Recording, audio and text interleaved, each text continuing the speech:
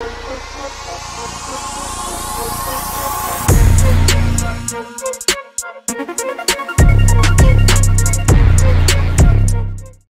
what's going on, guys? Realm Gaming here, back in another video. Today's episode, we're going to go over the Phase 3 Restoration Shaman. Restoration Shaman is something that I mained in Phase 2, so I wanted this to be my just first guide of this phase, just because I played him so much last phase in Nomergan. So we're going to go over all the new runes, Bis, Pre-Bis, their rotation, and their new set bonus. This is 7 hours after Phase 3 has gone live, so a lot of this information is still brand new. Most of this stuff is just kind of, doing air quotes right now, the general consensus. So, this is fresh, new information. Some of the stuff could change here in 2 or 3 weeks based on, the time of which you're watching this video. So that's kind of my disclaimer. Most of the stuff I feel is fairly accurate that we're going to be talking about today. I'd probably put it above 90% accurate. But, a lot of things can change between now and next week, right? All right, so let's first go ahead and go over some of the new runes here. So Shaman's getting, this is going to be in the head rune, right? We have Burn, so Flame Shock now strikes up to 3 targets. We have Mental Dexterity, dealing damage with your melee weapons increases your attack power by 100% of your intellect, and your spell damage and healing by 30% of your total attack power for 1 minute. And then down here at the bottom, we have Tidal Waves. When you cast Chain Heal or Riptide, you gain 2 charges of Tidal Waves, which reduces the cast time of your healing wave by 30% and increases the critical effect chance of your lesser healing wave by 25%. So Burn here obviously isn't probably going to affect us, right? That's probably more of a elemental shaman or like a tank shaman rune. So we're not going to be running Burn, obviously. Mental Dexterity is interesting, and I'm wondering which direction they're going with this. Right, because it increases the attack power by 100% of your intellect. And this happens when you deal melee damage with one of your weapons, right? So it's kind of weird. You got to run up to the boss, you got to auto it to proc this. So probably what we're going to be doing, right, is very similar to Phase 2. So what we had to do is we had to have sort of a macro to equip 2 other weapons that are different from your current main hand and offhand. Put Rockbiter on both of them. We'll go up, we'll proc this, we'll get that huge attack power surge, which is going to make us really strong. It looks like it lasts for 1 minute, which is awesome. Then that huge surge of attack power that we're getting is going to be converted into spell damage and healing at a 30% ratio. That's going to, again, it's going to last for 1 minute. So you just got to go in, hit the boss one time, and you get that big buff. Now, with that being said, used to in Phase 2, right, we used Shamanistic Rage to kind of proc this. So basically, if you're familiar with Phase 2 Resto Shaman, this is going to be like the old Shamanistic Rage that we used last phase, right? So with that being said, we'll come back to Tidal Waves. Let's take a look at the new Shamanistic Rage, because this is going to be very core Restoration Shaman this phase. So this is still going to be an on-use ability, just like it was in Phase 2. But they changed it a little bit, so it reduces all damage you take by 20%, and you regenerate mana equal to 5% of your maximum mana every second for 15 seconds, and then your party and raid members within 40 yards will also receive 20% of the mana you receive this way. So this is actually pretty strong. I mean, it's probably not going to be quite as strong as last phase, because it looks like it's 5% of your max mana over 15 seconds, so each tick we multiply that out, that's going to be about 75% of our mana pool. Now, one thing that is kind of cool is our raid members within 40 yards.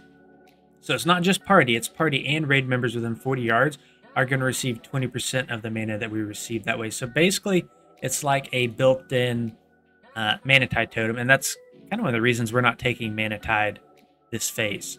So we are still basically a mana battery, just like we were last phase, but with this Mental Dexterity here, it looks like they're going to give us like a big sort of cooldown, right? Every minute that we kind of keep up. Almost not a cooldown, almost more like a buff, right? Because I think you can keep this up constantly, right? It lasts for 1 minute. So that 30% buff, right, just going to be something else that we have to keep track of, which is kind of annoying because on Restoration Shaman, I feel like it takes 3 times the effort than some of these other healers just to get subpar results. There's so many things you got to keep track of, right? water shield, totems, swapping weapons, applying rock biter. Now we have this buff that we have to keep up. It's just kind of annoying. But if you enjoy the challenge, you know, here you go. You got one. So that's enough on this rune. Let's move on to tidal waves. So when you cast Chain Heal or Riptide, you gain 2 charges of tidal waves, which reduce the cast time of your healing wave by 30% and increase the critical effect chance of your lesser healing wave by 25%. So that's pretty good, but it just doesn't compete with mental dexterity, just in terms of throughput, right? So mental dexterity is what we're going to be running in our head rune. And then we also have the wrist runes. So, you know, we're talking about all the things Restoration Shaman has to manage. We also have Riptide as well. So that's something you're going to want to be kind of keeping out. So let's just read over it first if you're not familiar with what it is. Heals a friendly target for X amount over 15 seconds. Your next chain heal cast on the primary target within 15 seconds will consume the heal over time effect, and it will increase the amount of chain heal by 25%. This spell also triggers Ancestral Awakening. So if you're not familiar with what Ancestral Awakening is, let me find it here. Right, it's in our foot rune. So what they're trying to do is they're trying to buff Ancestral Awakening. It wasn't super strong last season. I don't think it's going to be super strong even with the changes that they made with Riptide. So we're still probably going to be running Spirit of the Alpha for the off tank, right? And then I'm reading here, it does actually reduce our threat by 30%. So I'm not sure if it was like that in Phase 2. I can't remember off the top of my head, but let me know in the comments below if that was from Phase 2 or if that's brand new. I feel like that's brand new. But yeah, so that's Ancestral Awakening. So back to Riptide, right? It's a heal over time effect that we throw out on our target. Probably want to keep it up on the tank. And then whenever we need a big burst of group heal, right, we can chain heal and we'll get that 25% buff to our chain heal. All right, let's take a look at some of these other new runes. I don't think they'll affect us, but let's quickly take a look. I haven't seen them yet. So we have Overcharged. Your lightning shield never loses a charge. It now has a 1-second cooldown. Does damage to all enemies within 8 yards. That's not going to affect us. Rolling Thunder, Lightning Bolt, and Chain Lightning have a 30% chance to add an additional charge to your active lightning shield up to a maximum of 9 charges. Then Earthshock now releases all the charges above 3, dealing their damage to the target and energizing you for 2% of the maximum mana per charge release. So it looks like this is going to be something that we're going to be running on probably Ellie Shaman. I'm not sure what Enhance is going to be running. See what Static Shock is. Your lightning shield now has 9 charges. Okay, so this is what Enhancement's probably going to be running. And your melee attacks have a 6% chance to trigger one of those charges, immediately damaging your targets. So it looks like they have a rune for each spec here, right? So Tank Shaman's running Overcharge. It looks like Ellie will be running Rolling Thunder, and then Static Shock is what DPS enhancement's going to be running. Okay, so outside of those runes, we are running Overload still. So Lightning Bolt, Chain Lightning, Chain Heal, Healing Wave, Lava Burst have a 50% chance to cast a second similar spell on the same target. So we're still running that from last season. We're also still running Water Shield, which is going to give you MP5. Kind of help keep our mana up. That's something you will have to keep track of. I recommend getting a weak R to track that. We have a Power Surge, which is really, really strong.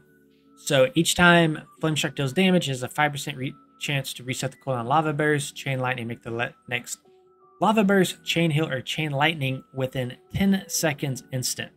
Additionally, you gain, this is the main part we're worried about, right? Every 5 seconds you gain mana equal to 15% of your intellect. So this does kind of incentivize us, right, to keep Flame Shock up on at least one target so that we can get those sort of instant chain heals. So that, again, something else you're going to have to track.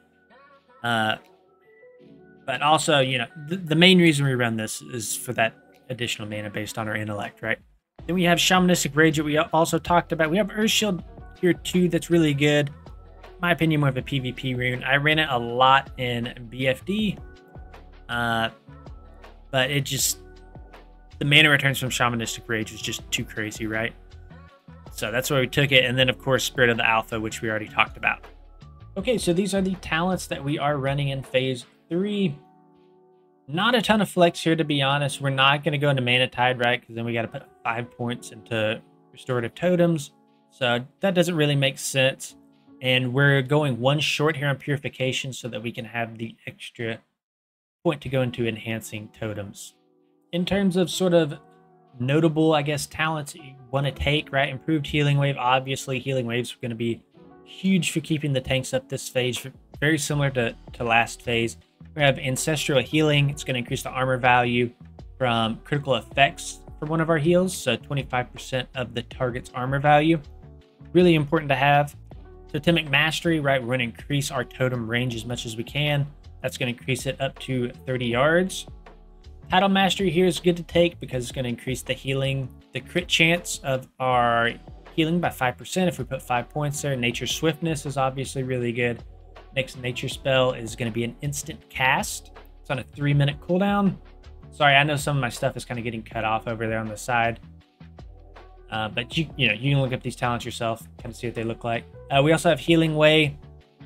Healing Wave has a 100% chance to increase the effect of subsequent Healing Wave spells on that target by 6% for 15 seconds. So if you're focusing Healing Wave on the main tank, each next Healing Wave is just going to get a little bit stronger than the previous, up to 3 stacks.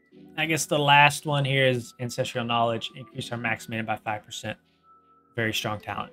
Okay, let's get into gear really quick. This is going to be our Bis gear. And this list is not something that, I number crunch in Excel. This comes from Zockify, so feel free to go to Zockify to read on some of this. I'm just going to briefly talk through some of this list, and then we'll get into the pre-raid Bis. And then also note, most of this stuff, right, is obviously going to be coming from Sunken Temple. But you will be surprised, some of this stuff is definitely going to be coming from previous raids, including our trinkets, right? So not everything's coming from Sunken Temple, but most of it will be. Okay, let's start with the Soul Catcher's Crown here. And you can see this EP score here. Just feel free to ignore it. It's not accurate.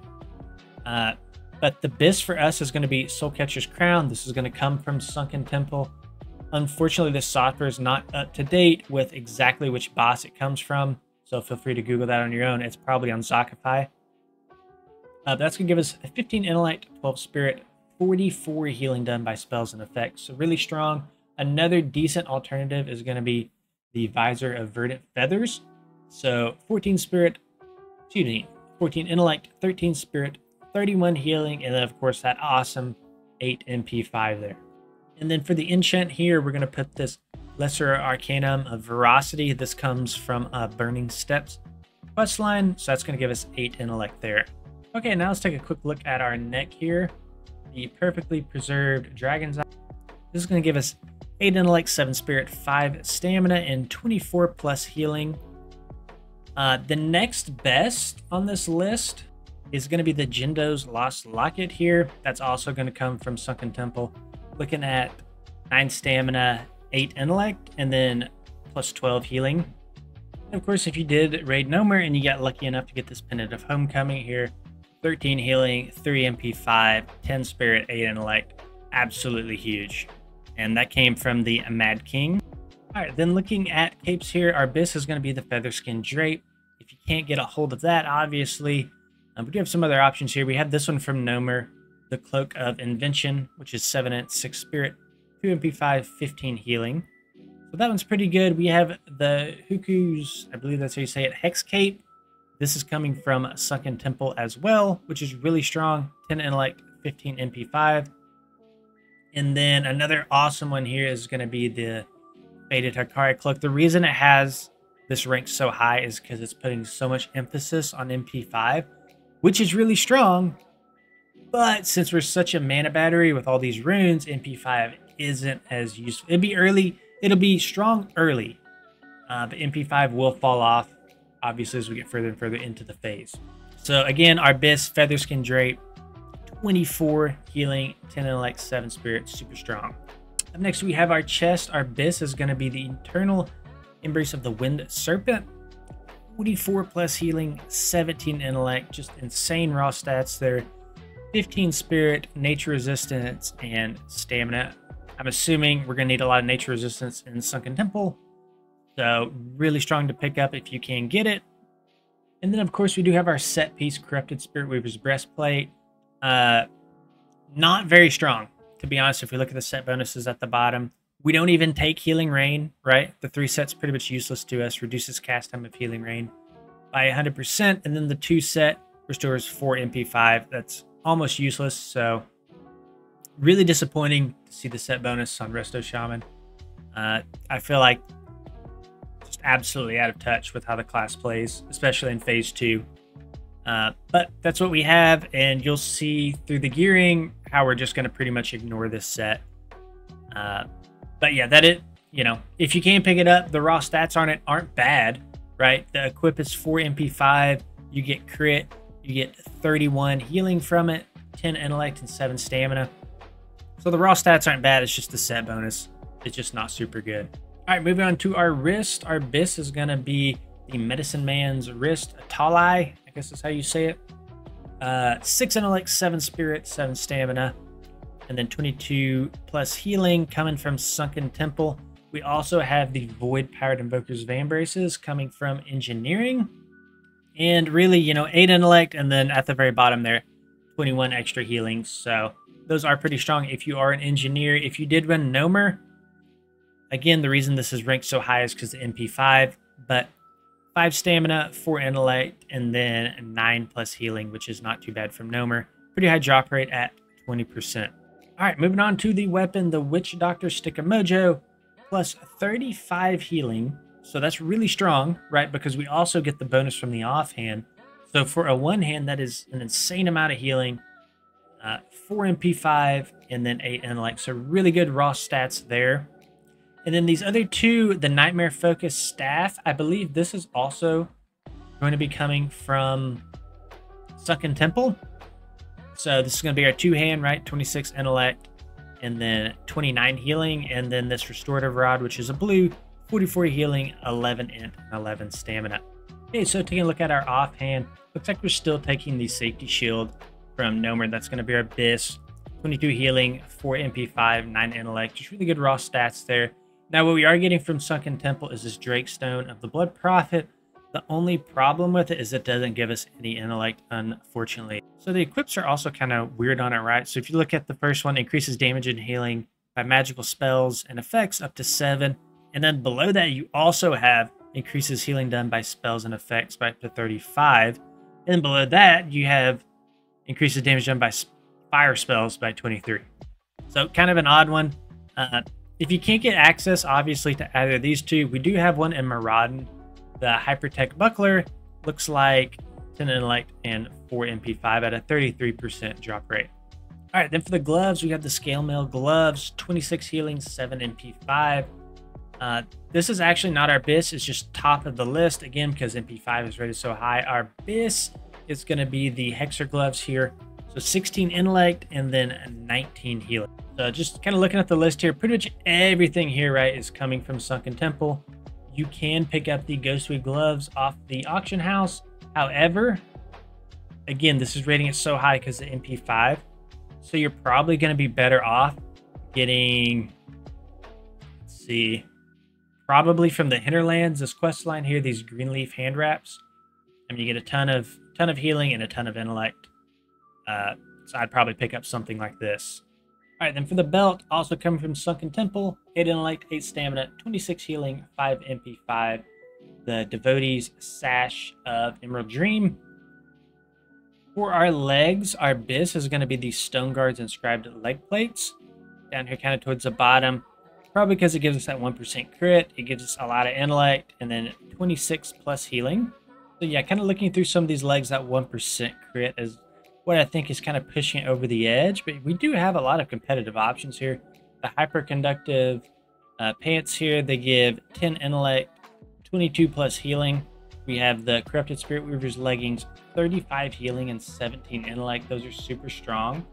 And of course, if you do take that 2 set, right, because we are running, well, I haven't gone over it yet, the feet, we will be able to pick up that 2 set. So those come from Sunken Temple, and then the Drake Scale leggings come from Sunken Temple. Tons of raw stats, 22 intellect and 40 healings. These are all really strong options here. But I think just in terms of throughput, what Zakify is thinking is that 1% crit is just kind of what gives these the edge.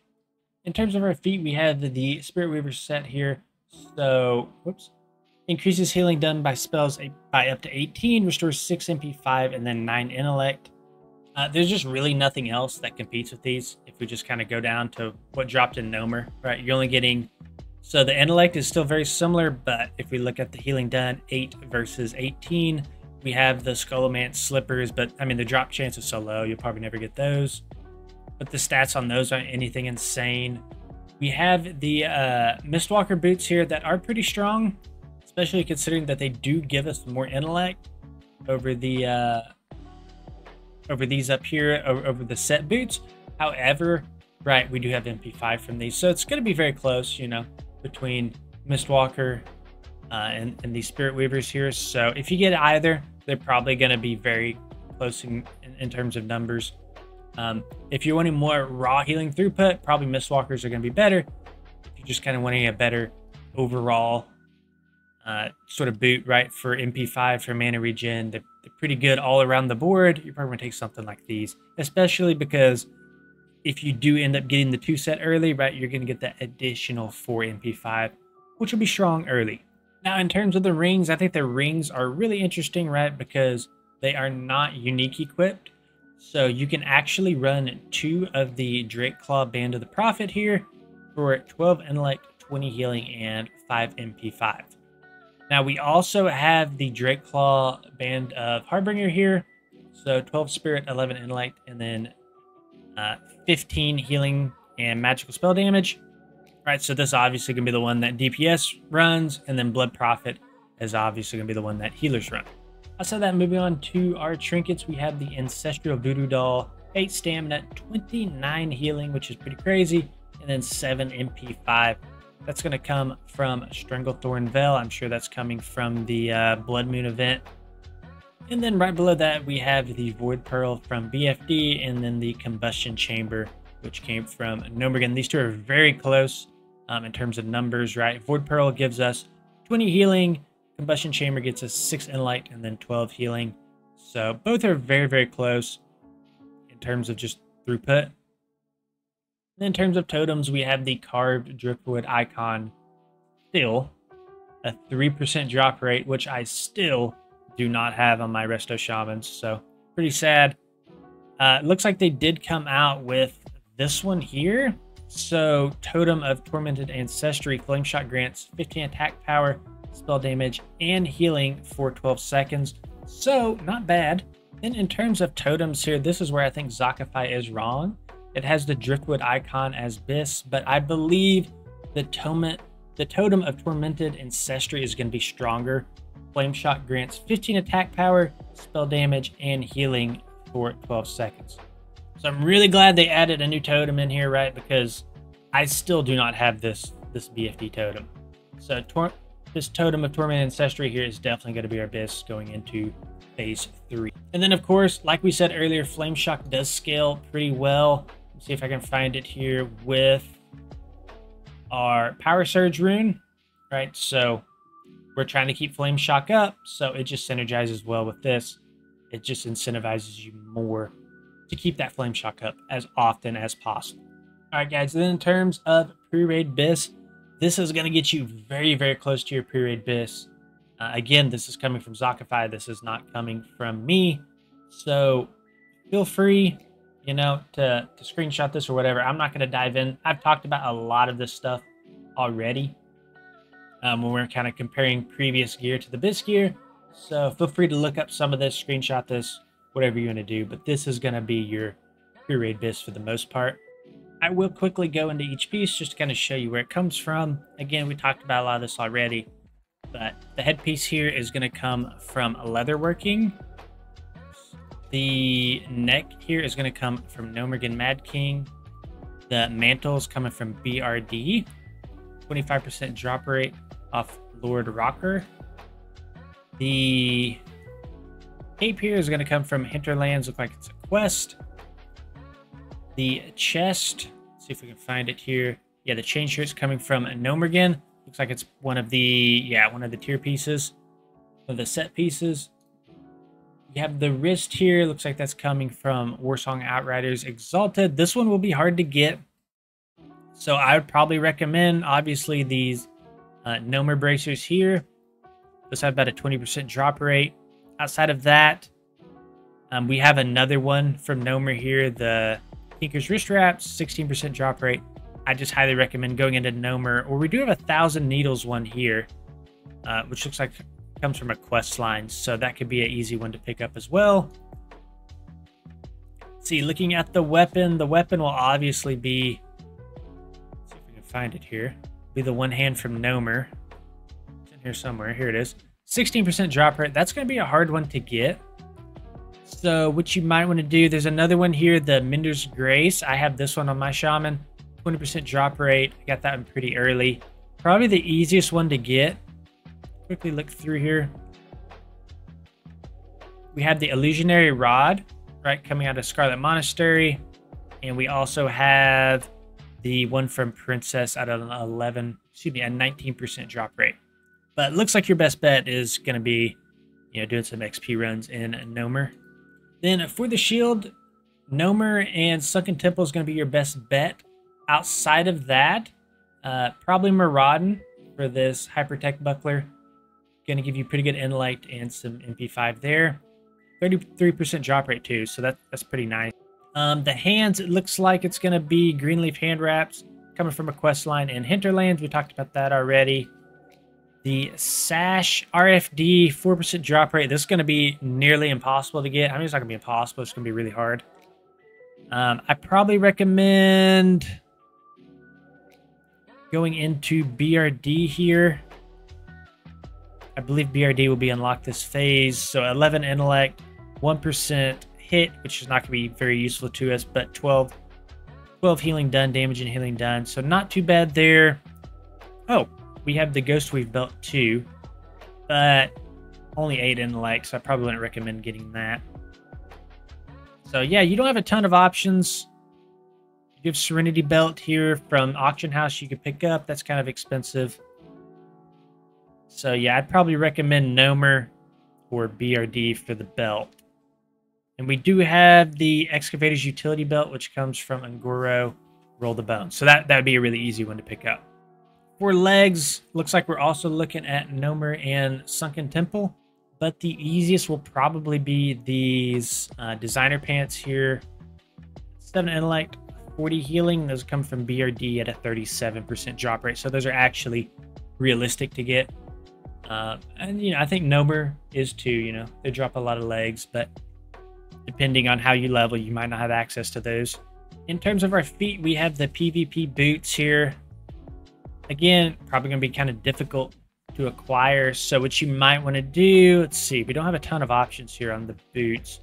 Looks like, once again, BRD, Withering Despair, 10 intellect, 10 stamina, 11 healing. And then we get a little bit of hit there, which would not be useful to us. Oh yeah, we have the Mojo boots from Tanaris, which are also pretty strong, coming from South Sea Shakedown. So you could grab those. All right, then in terms of rings, we have the Eye of Orgrimmar here, which is coming from, once again, BRD. We do also have the Runed ring here. It's not showing up. You might not be able to see it. But what it says is it gives a random enchantment and then 7 healing.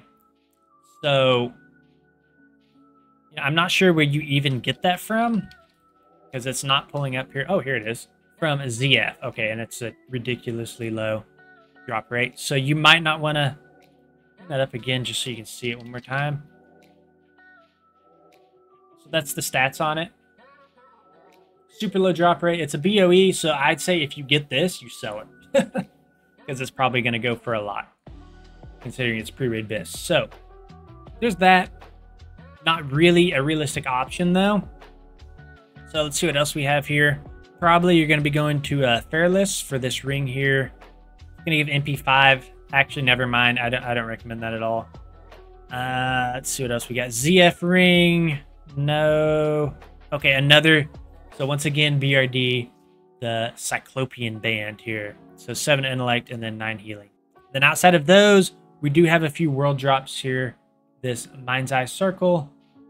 So that's going to be a world drop. And then Band of the Unicorn, 13 healing. Also going to be a world drop. Then in terms of trinkets, like always, you don't have hardly any options outside of raiding. So Nomer BFD, You do have one option here, this shard, which gives 5 MP5, 5 health. Looks like it comes from a quest line in Blasted Lands. So hopefully you already have at least one trinket, and then if you need to, you can fill in this shard. And then, of course, the driftwood icon at 3% drop rate for our totem slot. All right, then in terms of healing rotation, let me change my screen really quick here. So we're obviously going to have Riptide. You're not going to see it on this list here. That's going to kind of work into our rotation. We're going to try to keep it up on the tanks. I'm not sure what the cooldown is going to be on it quite yet. And it will also, of course, buff our chain heal. So if you're not familiar with what chain heal is, you basically shoot out a chain of healing, I guess. I'm not sure exactly what it is. But you shoot it out and it jumps to other targets and it does a big group AoE heal. But with each jump, it does lose some effectiveness, 50% as the previous target. So heals 3 total targets. So the problem with chain heal, it's not always a problem, but it was for me in phase 2 because people are running around and pressing buttons, is everybody is so spread out. A lot of the times you cast it and it only hits one person. So what I was doing for the most part is I was using a lesser healing wave right here. And this is just going to be like the lesser version of our normal healing wave, right? Very quick, inefficient heal. But I was using that to kind of spot heal the raid. I was not using chain heal hardly at all. But the problem with lesser healing wave is, number one, it's not super mana efficient. And number two, it wasn't very strong on tank. Like, I could not keep a tank up spamming lesser healing wave. I had to spam healing wave. So if we go to lesser healing wave rank 5, so it looks like, well, no, let's see where the next rank is. Okay, so yeah, we're still going to be in the same spot. So we're going to level 50, but we have a level 44 lesser healing wave. So this, by the time we hit level 50 and we're raid healing, this is going to be a pretty weak spell. So we're going to have to rely on something like a rank 8 healing wave, right? So rank 8 healing wave is going to be on the tank. You know, obviously you could down rank it. But healing wave is going on the tank. You're spot healing with lesser healing wave. And then we'll see what happens with chain heal. Obviously, it's really good for stacked encounters. I'm not saying not to use chain heal, especially with Riptide, right? Chain heal is going to be really strong. But just know, you know, depending on the fight, you may not want to use it. And then, of course, we have a lot of things that do synergize with Flame Shock, so you will want to be keeping Flame Shock up on a target at all times, especially due to how it synergizes with our Waste Rune. I believe it's called Surge of Power. In terms of totems, you know, it's going to depend. It's going to change per fight what your group needs, depending on what group you're in. We will get access, I believe, to, let me find it. I think it's called Grace of Air. Yeah, level 42. So that is going to give us agility. So that will be very strong. You know, if you're in the melee group, you're going to be putting Grace of Air down as well as Strength of Earth, right? And then, of course, we have a lot of things that do synergize with Flame Shock, so you will want to be keeping Flame Shock up on a target at all times, especially due to how it synergizes with our Waste Rune. I believe it's called Surge of Power. In terms of totems, you know, it's going to depend. It's going to change per fight what your group needs, depending on what group you're in. We will get access, I believe, to, let me find it. I think it's called Grace of Air. Yeah, level 42. So that is going to give us agility. So that will be very strong. You know, if you're in the melee group, you're going to be putting Grace of Air down as well as Strength of Earth, right? If you are in the ranged group, you will probably be putting down Tranquil Air Totem just for that increased reduced threat. And of course, I don't have to forget, we have Wind Fury Totem.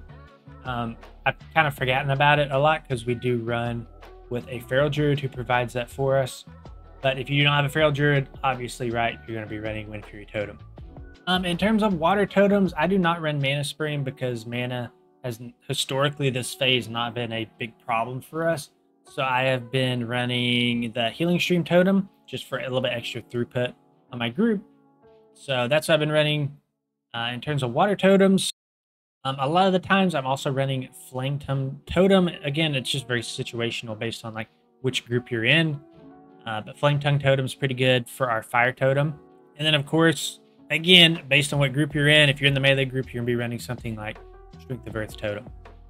So yeah, if you're not in a melee group, your totems are not quite as effective.